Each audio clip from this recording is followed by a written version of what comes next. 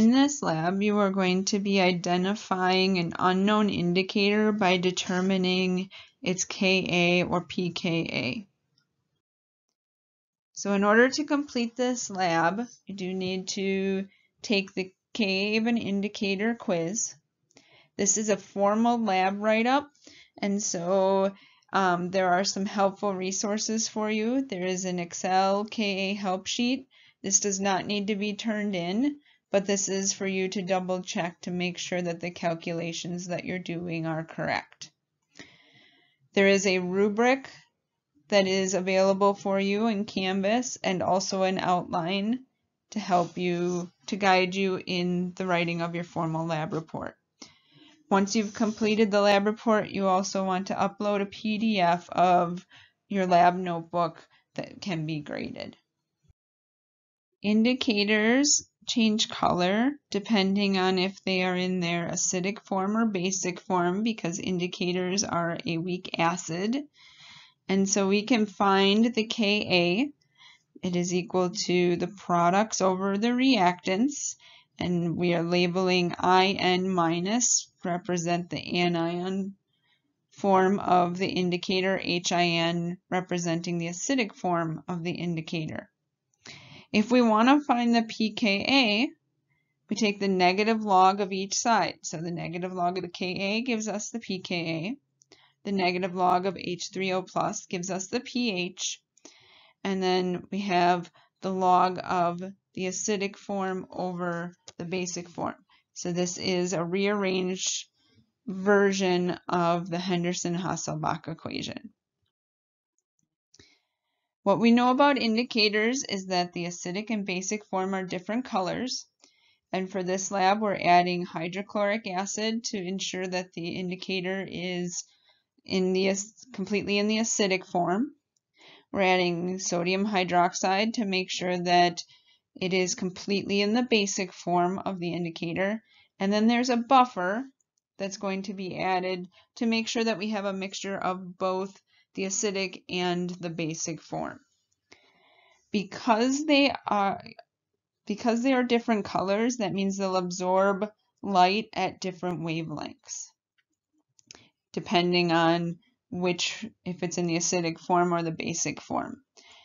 And in order to determine our pKa, we are going to collect 3 different absorption spectra, one in the acidic form, one where the indicator is in the basic form, and one where it is a mixture.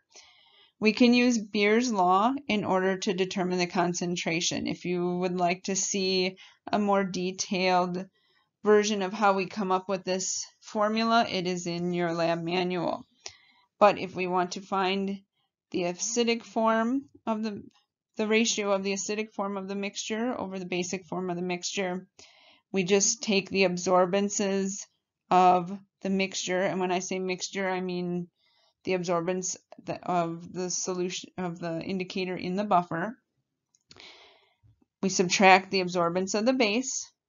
That's divided by the absorbance of the acid minus the absorbance of the mixture.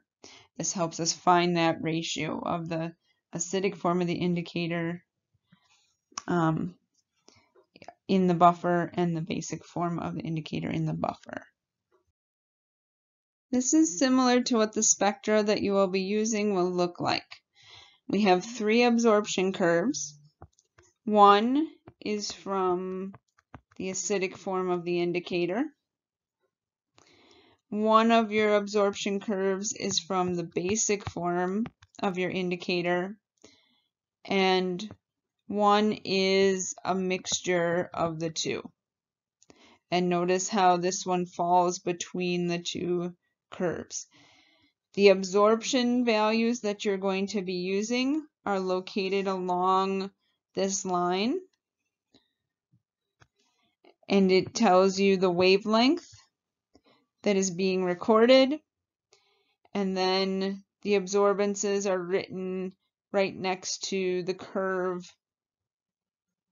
that they correspond to. So the blue value in this case would be the acidic form, the yellow value would be the basic form, and the red value would be the mixture. And these are the ones that you're going to use in order to find your pKa.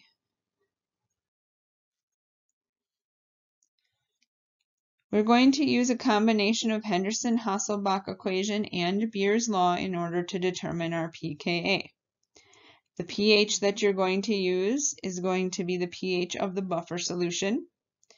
The absorbances that are, in this equation are going to be from your spectrum that was collected.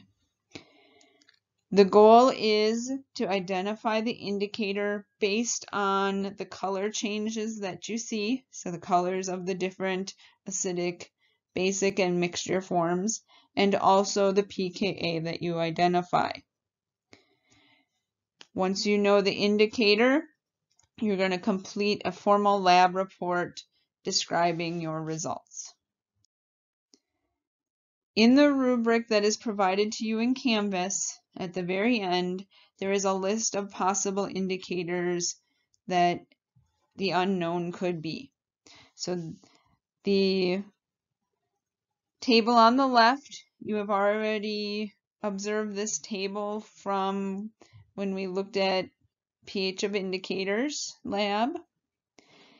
And this gives you several possibilities with the pKa given to you in this column and the pH where the color changes occur. We also have a second table of possibilities, and this also gives you the pKa and the color changes. The pH range is where those color changes occur.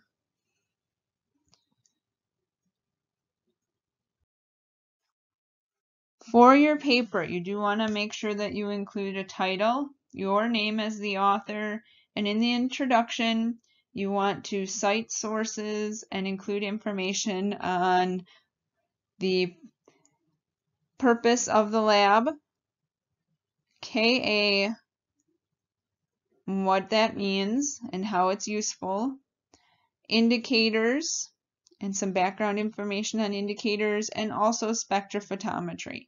And again, you want to make sure that you cite your sources in the introduction using superscripts or parentheses. The American Chemical Society uses the superscripts. Experimental section, you want to give a brief explanation as to how the experiment was carried out, and do cite the lab manual because that is where the procedure came from. The results, you're going to summarize your data, and if it's helpful, you can include equations, figures, and tables to help be as concise as possible.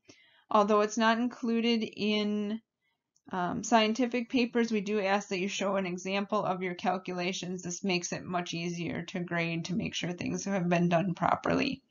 Should include pKa values and also Ka values for your indicator. The discussion and conclusion, you want to be objective. You want to compare your results back to the introduction. Talk about why your results are important and why it's important to know what the pKa and Ka values are. You want to compare them to literature values and make sure you cite where those literature values came from. And then talk about the color of the indicator and how you decided which unknown, what your indicator was. Do make sure you include references. So at the very end of the paper, this is where you're going to put the full reference properly documented and referring back to the references that you used throughout the paper. The writing style, because this is imitating a scientific paper, we want you to be clear and concise. There are no length requirements, but you do want to make sure you include all the information. Avoid slang and jargon. Use an active voice whenever possible. Avoid first person. You can rearrange the sentence in order to make sure that you're not using I, we, my, our. Okay? Make sure you rearrange the sentence to avoid using those first person subjects. Try not to shift verb tenses inside of a section. You can shift between sections, but try to stick to one verb tense in the section. It does have to be typed and double spaced, and please do take the time to proofread through your formal lab report before turning it in. Double check for typos and grammar and make sure that it reads clearly to anybody reading it. Although it's your instructors that are grading it, you want to make sure that you are conveying your ideas to a general audience.